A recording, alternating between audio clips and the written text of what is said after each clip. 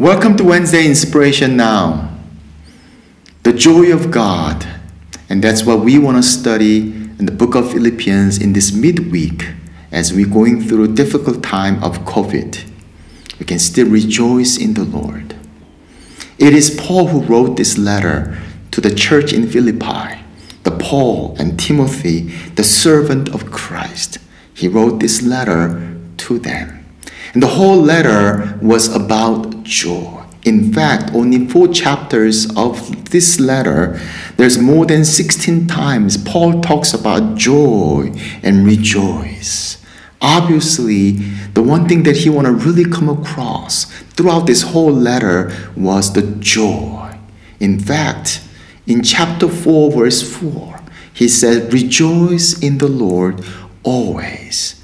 Again, I say, rejoice." He says, rejoice. Not just rejoice, but rejoice in the Lord. The joy does not come from anywhere. There's a happiness that we want to have, and the happiness is something that we like to see when those things that we like taking place.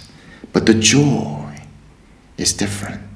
Joy is coming from the Lord, and that's why Paul says, rejoice in the Lord. That is important. And he says, rejoice in the Lord always.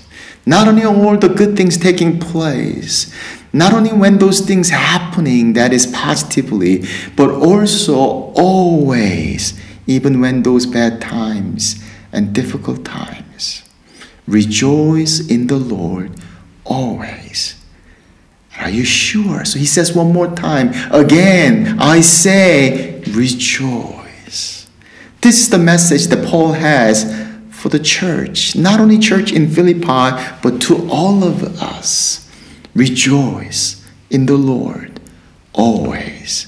Again, let me say, rejoice. Rejoice. The Christian life is not like thermometer. Thermometer just tells you where your temperature is. But thermostat is where you set the temperature that it maintains in that state. In the same way, the happiness can come and go and up and down based on our situation, our feelings, like a thermometer. But here, the joy of God is like thermostat. It sets time, it sets temperature, the joy of God, and then we begin to realize, rejoice in the Lord always. Again, I say, rejoice. Keep that in mind. This letter was actually written by Paul in the prison at Rome. He was sent out by this Philippian church, and actually they were praying for him and supporting him, and he finally wanted to share the gospel, but he was imprisoned at Rome. He could not share the gospel openly and freely. He was in the jail. And this is what Paul telling the churches in Philippi. Rejoice always in the Lord. Just imagine this.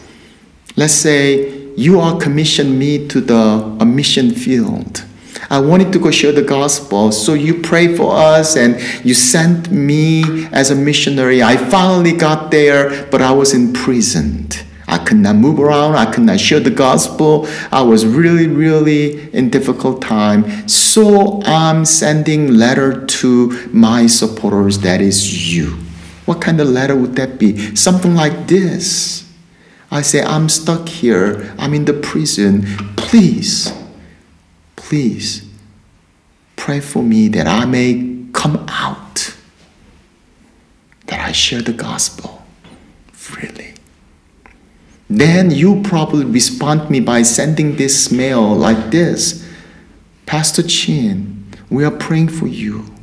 I know you are in difficult time in jail, in prison, but I want to tell you to rejoice in the Lord always. Again, I say rejoice.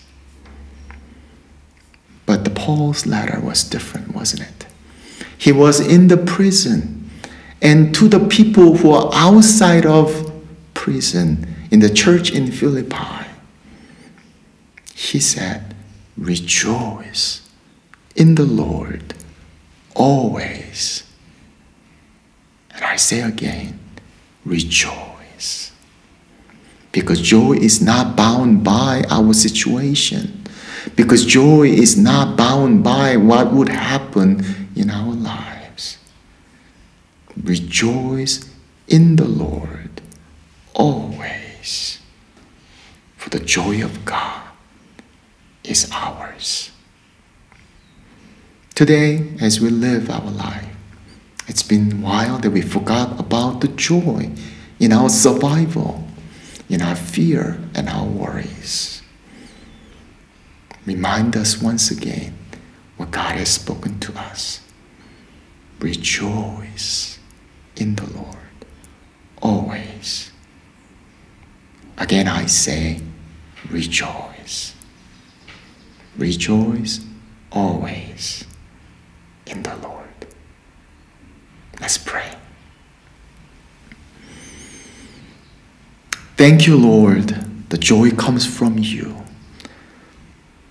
For the joy of God is our strength, that we can rejoice in you.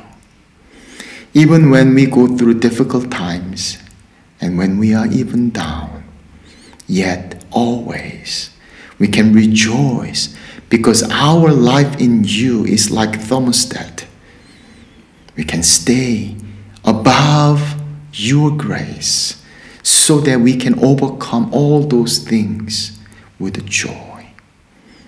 So help us, O Lord, that we may live life with joy, with your joy, that we can rejoice in you, that the world will be different.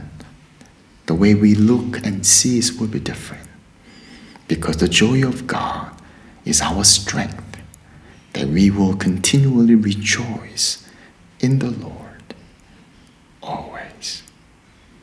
In Jesus' name we pray.